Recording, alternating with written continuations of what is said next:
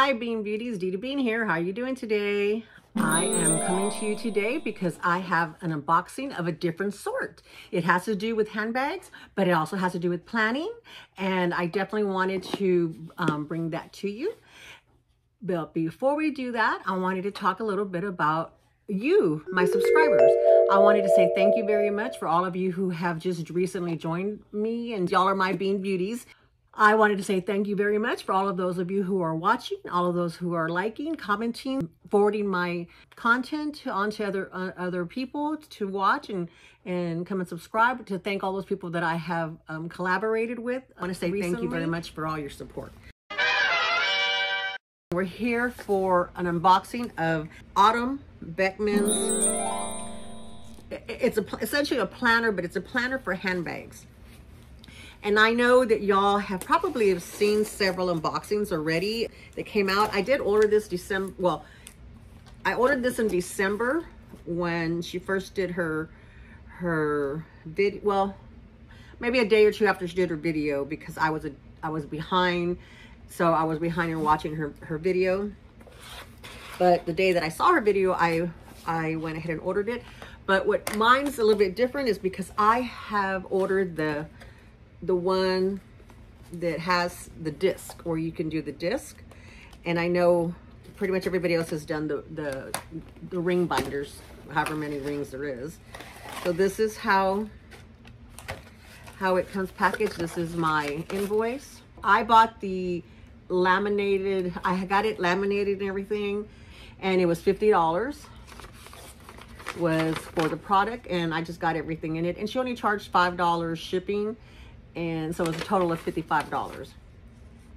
I think that she accepts the Klarna or Afterpay or one of those. Here is what it looks like packaged. It's very pretty. It says, "Thank you for shopping my small business." Like, absolutely very pretty, packaged very pretty. See how she's got it packaged. So then here it is when you take it out, and she's got everything packaged in here, and it has a little thank you. It says, "Thank you so much. I can't express how much your support means to me as I launch my first product, and how much I appreciate your patience as I work through the learning curve of fulfilling my first orders. I have included a few extras for you in appreciation. I hope you enjoy and it's called My Handbag Collection Organizer. Please reach out if you have any feedback or if you encounter any problems with your order, Autumn." And then her email for the business is hello@autumnbeckman.com. So she said she was going to be putting in some goodies in the emails that she sent us because she was running a little late because she had some problems getting the paper and then trying to get them printed. And you know, it's a small business, and this is her first time doing it, but I applaud her for doing it. It's such a fabulous idea. So I just wanted to come on here and show you. I wasn't going to do it, and I thought, you know what, nobody else has shown the fact that you can do the disc. I'm a disc girl, and these are the disc, is what I was talking about. I have had a planner video up before when I did my moving into my planner handbag, which was my planner tote, which is a Michael Kors pink blush tote. I kind of went through how I keep track of everything and what I use it for. So these are the rings. On here, I'll just show you on here, you can take the pages out and you can put the pages right back in. So she has everything in this planner except for the rings. You have to provide your own rings, which is why I pulled this out. So this is her card, and then she drew, this is her own personal art that she drew, and she included as her goodies. And here is the first one. It is, oh, it's a Christmas card. Okay. So here it is. So thank you very much, Autumn. I greatly appreciate it. I don't really remember everything that comes. Oh, you know what? I should go to the website. I should go to her website. You can buy the products in the whole thing, or you can buy in a full set, or you can buy them individually and just get kind of what you want. I wanted the full set because I figured I can always use it for another category if I want to change it out. The full set comes with covers, 2 pages, laminated or not, that's your choice. And here are the covers. It says My Handbook Collection. Here's the front cover, and then here's the back cover. And then it has a set of dividers, a set of 10 dividers. These are the dividers, which they're a little bit thicker cardstock, I think, than the rest of it. And you just put this in there. And it comes with item trackers, 50 pages. Here's the 50 pages. Wish list pages, you get 10 wish list pages. Sales associate contact pages, you get 10 of those so that you can keep track of the people that you talk to at the different fashion houses, thrift stores, names of employees that you work well with, days of the week that they work, things like that. Insider information pages, 10 pages, and I don't remember what that was for, but we'll find out. You could get a 6 ring or an 8 ring. So I got the 8. 1, 2, 3, 4, 5, 6, 7, 8. Yes. So this, I'm not sure what size. Did she say what size it is? But I think she says it's an A5 maybe. With the disc, it doesn't really matter because you put the disc where they go. So when it's put together, it'll look something like this. And before the video is over, I'll pause the video and then I'll put it together and show y'all. So here's your cover. You'll have the rings here, and then that'll be your first page. And the first page says my handbag collection, and it has an area where it says your brand, the brand of the product, the item, and a page. So I have to become familiar with myself with each of that one. This first page might be a comprehensive page. I'm not quite sure. She did an in-depth video. It has been over a month since I watched her video, because when she launched the product, she did an in-depth video. So you may want to go over to that video and check that out. That's what I'm going to do. I'll try to link that below in the description box to refamiliarize myself of how to use this. It says handbag collection.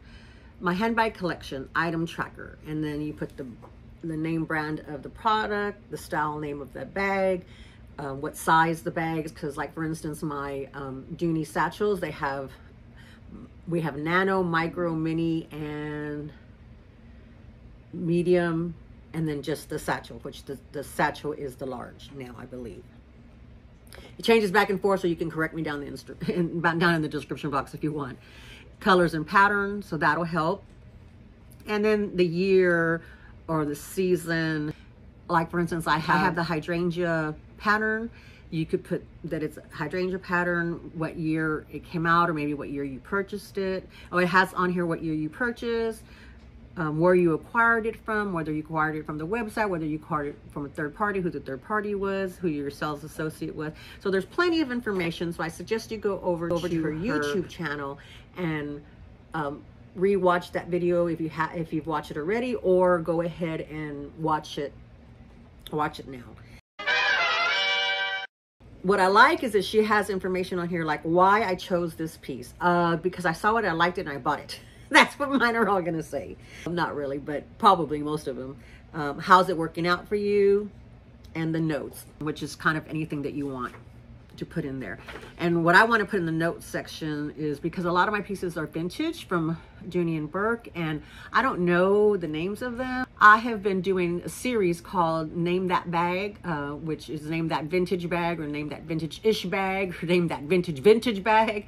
And I put several different items in there. And then I ask you, the viewers, to help me identify them. So, you know, if you have purchased them before, where you got them from, if you know around what year you bought them, if you know the name, the style, colors, things like that, that will help me. And so in my notes, I want to put on here like who the viewer was and what information they gave me, so that if it's something that maybe I don't fill in here, but maybe it's information that I would want to know later on, then I can keep track in there. That's why I really wanted to pull it out already and start using it. So there's several pages of here. There's 50 pages of that. It's front and back.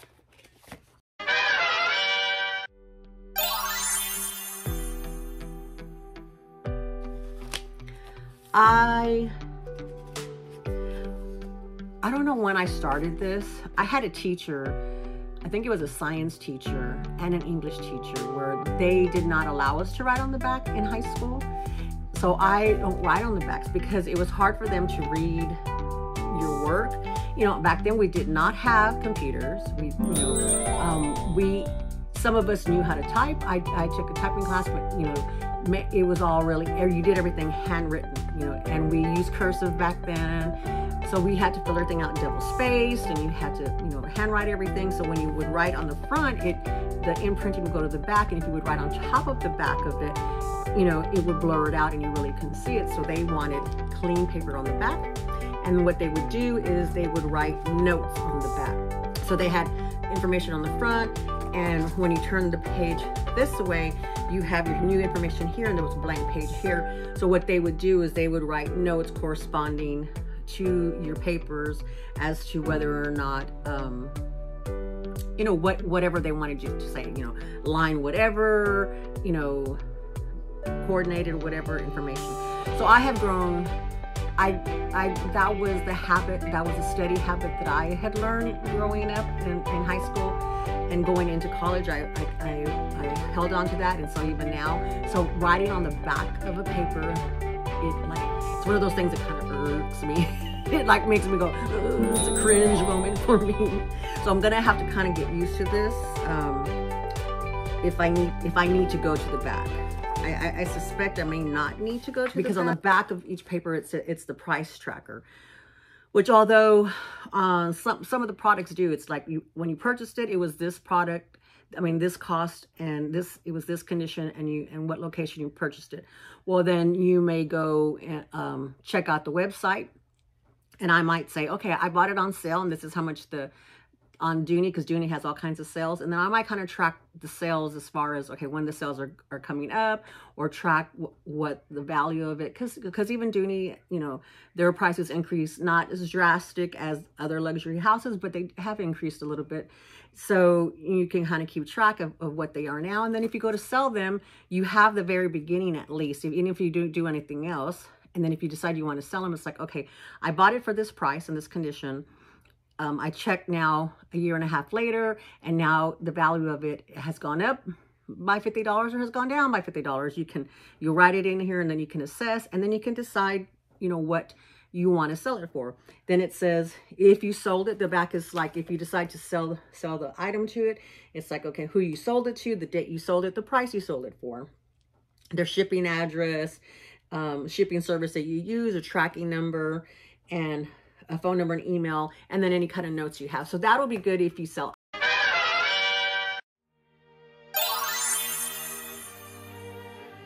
I'm not a seller, but I am thinking about honing down my collection, because I did go crazy, because as many of y'all know, hopefully y'all know that I did not buy handbags for over 10 years. And February of 2023, I bought my first Dooney, and I went ahead and started buying handbags, and I just went, okay, it's late night, so we'll pretend it's late night TV. So I went batshit crazy. We all know that with ordering. I have things, confession time. I have boxes that are piled high that I have not unboxed yet. I know what they have. I try to keep track of everything, because what I do is most of my buys are through thrifting, and thrifting comes and goes. You may go through these periods where a lot of people are donating, so it's plentiful in the stores. I do all my thrifting online. I usually thrift through shopgoodwill.com, Goodwill Finds, and eBay. Those are my top 3 that I thrift at. I have thrifted through Clothes Mentors. I bought a couple of items there through Clothes Mentor. I have thrifted on blog sales. I have thrifted some other little stores here and there, like I forget what the names are. So this will be helpful so that I'll know, because sometimes I'm thinking, where did I get this one? I'm looking to my top 3 and they're not in there. I'm like, where did I go to? I'm trying to rack my brain. Where did I go? And then I'm trying to go through my my playlist and see if I could find the video and try to remember where I purchased it, and so it's a little bit difficult. So this will help me keep track of that. When it comes time to letting go of some pieces, because I have been trying to talk myself to letting go of pieces that are not just at least 90% there for me. You're never gonna have a bag that's 100% everything for you every time, every day. You know, it's just not. But what I have learned through watching different YouTube creators, especially Jackie from Jack's Bag Attack, Candy from Candy Sweet Love for LV, she will purchase accessories, top handles, straps, or whatever to help the bags fit her better. For me, when I'm thrifting, it's like, okay, if it doesn't come with a strap, if just, you know, I'm trying to do that. Eva from Fisher Floyd, she has, you know, cut some chains off, which I'm like, watching her was crazy. I've seen Tara from Tara's Boutique and Jackie both have cut straps off of their Dooneys, which I'm not there yet with cutting straps off, but you know, I'm not opposed to it yet, I don't think, but I'm just haven't been able to do that. I usually just keep the straps attached to them, and then I will just buy an extra strap to help me get, you know, use the handbag the way I need to. But all of that I can put down here in this information.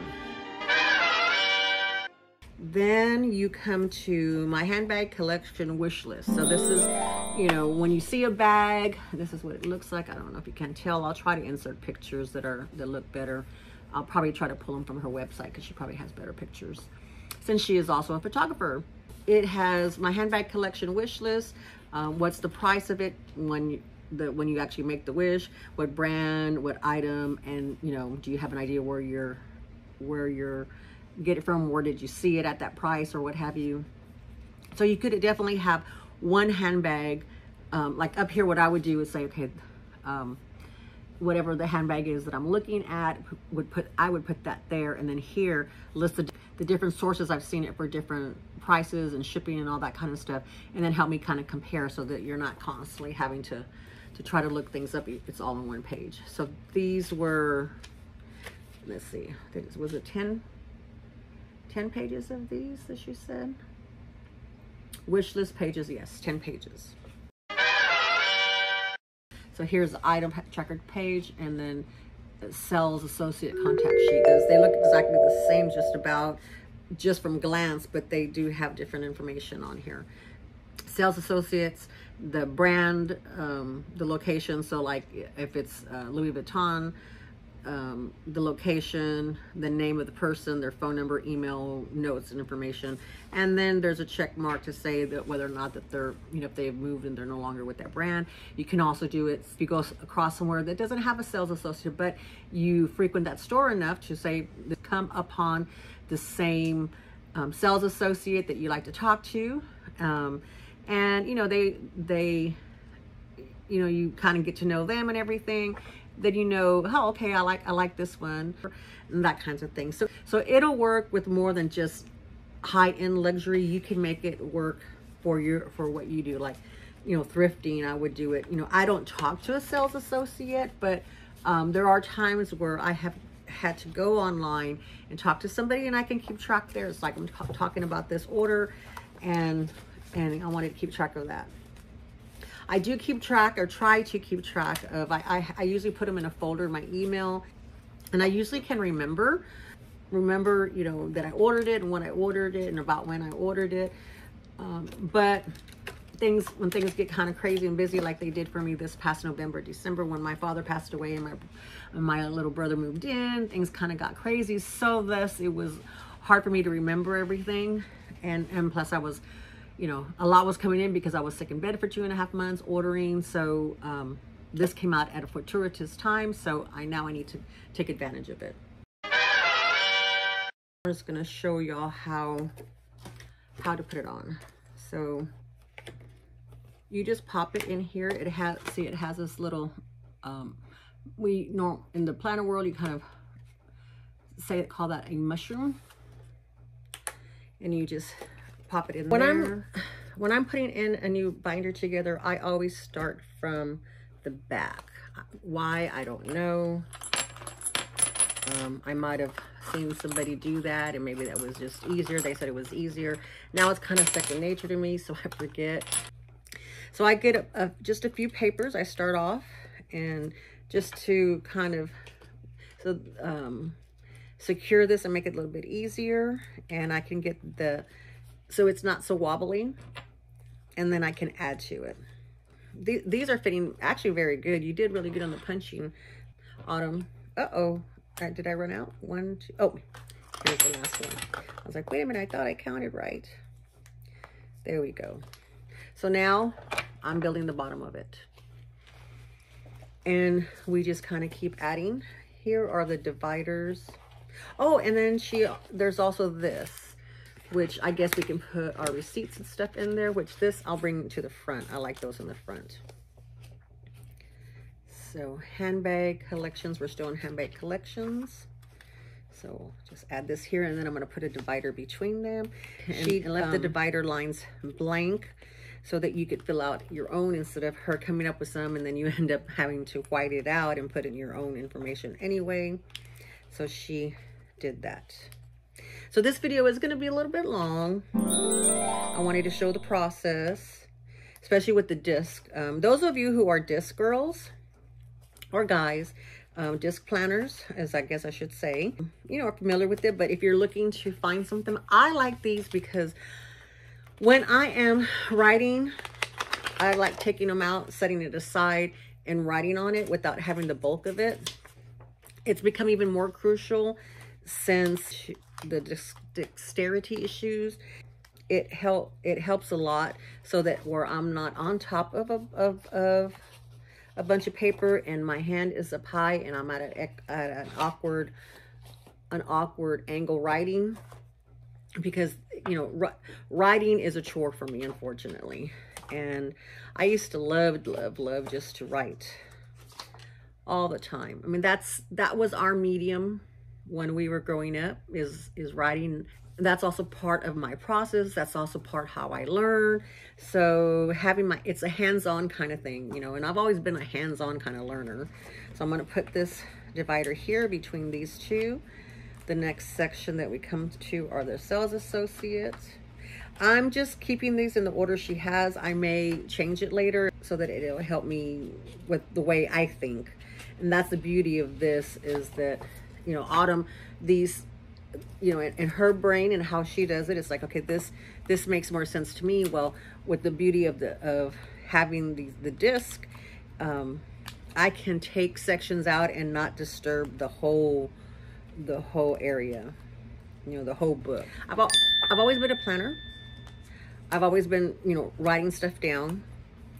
And being a planner doesn't mean that you're stuck to, you know, rigid routines or anything like that. It's just that I write things down, and it helps, the muscle memory helps my brain to remember. These are the item trackers now. When you go batshit crazy and you're ordering a lot, you need some kind of a system. I personally don't like opening up something, or, you know, going to film something and then saying, oh, okay, this is not what I want, what I thought it was, or anything. I feel I can go with it. I'm a definitely let's just go with it kind of gal. Always have been. You know, I prefer that to be the rarity and not the norm for me. It's just, it makes me feel unorganized, and I don't like to feel unorganized. I'm you know, my brain, one of my gifts and strength is organizing, is being able to put a process together. If there's no process, I can sit there and say, okay, this should be number 1, this should be number 2. And how do I know it? I don't know. I used to have a friend, very challenging friend, and she always used to say, well, where did you learn that? Where'd you do it? It's like, I don't know. I just had the instincts to learn it. Well, you had to learn it somewhere. And I was like, well, I don't know. I mean, I guess I must have learned it somewhere, reading somewhere, whatever, reading or watching or going to a class, or I don't know. And when I went through my Lay Ministry Institute program, it's a certificate program, one of the things were, you know, personality traits and learning stuff. And I learned a lot about myself in recent years, like in the recent where I had learned them before as in my youth, but because it was in your youth, you know, you don't remember everything. You just remember, I remember the process of it. So going through that, it gave me more credibility, saying, okay, this is just one of my gifts. Your gifts is doing this. My gifts is doing this. And it's like, I just, it's one of those things that's part of my nature. One of those things that God touched me and said, okay, here, you get to have this skill. This is your skill to do that. And it has helped me throughout the years, throughout my whole entire life. And it has helped me keep calm. And I try to teach the skills to my children, and parts of them, you know, they have picked up on and keep them, and parts of them, you know, they haven't. You know, it's like they're like, well, I want to, you know, learn my own thing, my own system, you know, which is basically your system. They just change it up to fit and suit their personalities. But they feel empowered though, and that was what was the important part, is that they feel empowered to be able to do that. And that's really what I wanted, is for them to get the skills of saying, okay, in a crisis, we need to think, okay, break it down.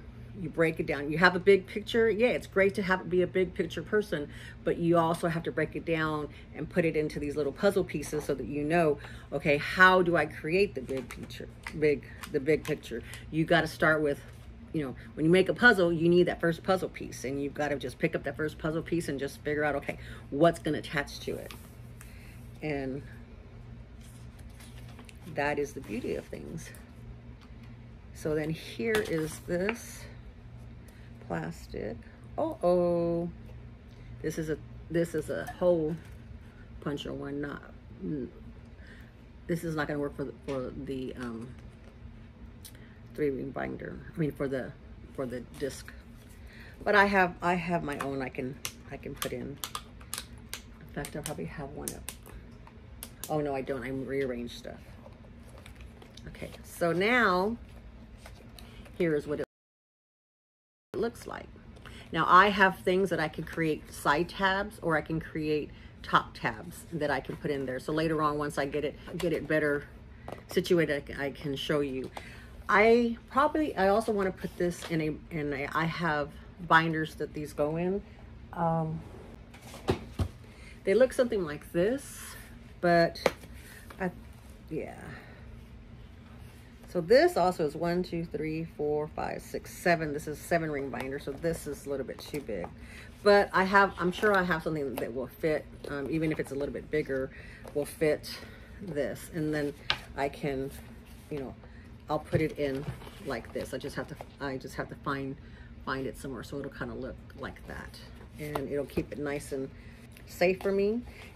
These are the extra binder, the extra tabs, and I will just put these in the back so that they'll be at hand. It's always better to do, don't do this. I have to, because they're thicker. To do, when it's thicker pages, to do, you know, maybe 3 of them. I'm doing more than 3, and you'll mess up your papers that way. So don't do as I do, but I was able to get it on. I'm a little bit, you know, more savvy, but if you're first starting. If y'all like any more planner videos that let you know as far as how I utilize planning into my handbag world, in my shopping world, I can do that for you. So now here's the book. It's nice and pretty. I went ahead and went with the white binder rings that I had, and so then here is the front page. There's several of them where they'll create binder covers for you, and you just tell them what you want, or you pick from their website. So if I decide, okay, you know what, this is what I want, I'll still leave this in here, and then I'll put a fancier one on the top, you know, and just kind of zhuzh it up, just as Melissa from Melissa's Corner says, you know, and I'll just bling it up. So what'll happen here is these right here, this is where is the divider, which is heavier paper than this one. and it's more of a little cardstock. I have dividers that I already purchased that are clear, and I'll put one here, and I have some that have the tabs on the top and tabs at the bottom, and then when I want to, I can label them, and then when I want to, I can just flip to there, whether I want them, you know, to flip on the top or on the side. To me, it just kind of depends on what it is. Sometimes I have just top tabs, sometimes I have just side tabs, and sometimes I have both, because you know, I'm looking for different things. Like when I am in my original first budget planner, home budget planner, and my home binder, I have them all like that, where it has a top.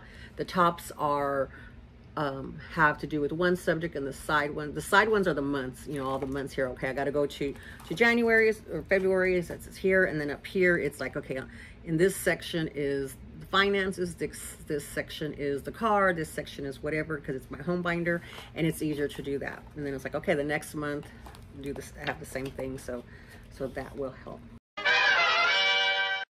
But the main thing is that I wanted y'all to know that Autumn Beckman's handbag collection organizer, I got the full set, also comes in a disc bound system that you can do it. I got the 8, 1, 2, 3, 4, 5, 6, 7, 8. That's how you know how many you have. You just count them. So she does 6 or 8. The six are a little bit smaller. The sixes are a little bit smaller than this. This is a 7. So sixes will be like that. So she does this in the 6 or the 8. The 8 was the biggest, so I like that one. I like working with 1, 2, 3, 4, 5, 6, 7, 8, 9. One more, and I like the full page, but this will work for me for now. And I'm looking forward to get started on it. Maybe what I'll do is once I put some items in there, I'll come back and I'll show you the updates, and I'll show you how I organize it and everything.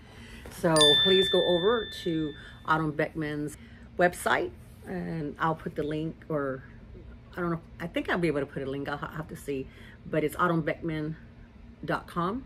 But I'll put the website in the description box, and I'll put some pictures, you know, about her website there for y'all to have. And I hope that you enjoyed this. Alrighty, thank you, Bean Beauties. Thank you so much for being here and letting me show you a little bit of my planning organization world. Thank you very much. Love y'all. Bye-bye.